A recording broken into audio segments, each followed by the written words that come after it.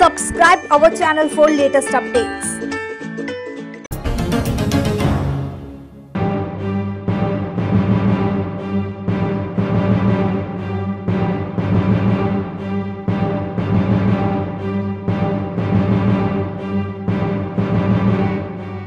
Jalandhar Pathankot highway ਤੇ ਇੱਕ ਭਿਆਨਕ ਹਾਦਸਾ ਹੋ ਗਿਆ ਜਿਸ ਵਿੱਚ ਕਿ ਕਾਰ ਦੀ ਡਿਵਾਈਡਰ ਨਾਲ ਟੱਕਰ ਹੋ ਗਈ।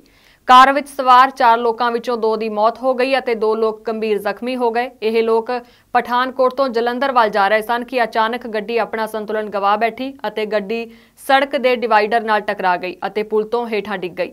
ASI ਸੁਖਵਿੰਦਰਪਾਲ ਸਿੰਘ ਨੇ ਦੱਸਿਆ ਕਿ ਕਾਰ ਵਿੱਚ ਸਵਾਰ ਸਾਰੇ ਲੋਕ ਜਲੰਧਰ ਦੇ ਦਿਲਬਾਗ ਨਗਰ ਅਤੇ ਦਾਨਿਸ਼ਮੰਦਾ ਦੇ ਰਹਿਣ ਵਾਲੇ ਨੇ। ਹੁਣ ਤੱਕ ਇਹੀ ਲੱਗ ਰਿਹਾ ਹੈ ਕਿ ਡਰਾਈਵਰ ਨੂੰ ਨੀਂਦ ਆਉਣ ਕਾਰਨ ਹੀ ਇਹ ਹਾਦਸਾ ਹੋਇਆ।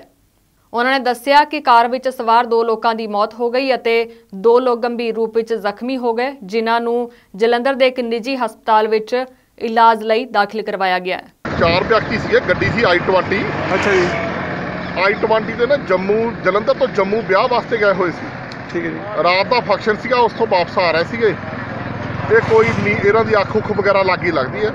ਅੱਖ ਲੱਗ ਕੇ ਤਾਂ ਇਹ ਡਿਵਾਈਡਰ ਦੇ ਵਿੱਚ ਵੱਜੇ ਨੇ ਪੁਲ ਦੇ, ਤੇ ਗੱਡੀ ਥੱਲੇ ਡਿੱਗ ਪਈ ਹੈ।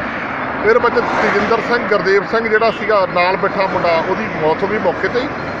ਜਿਹੜਾ ਗੱਡੀ ਚਲਾ ਰਿਹਾ ਸੀ ਸੀਤਲ ਏਰੀਆ ਸਰਜੀਤ, ਉਹ ਗੱਡੀ ਨੂੰ ਤੋੜ ਕੇ ਵਿੱਚੋਂ ਕੱਢ ਕੇ ਦਾ ਹਸਪੀਟਲ ਦਾਖਲ ਕਰਾਇਆ ਸੀਗਾ।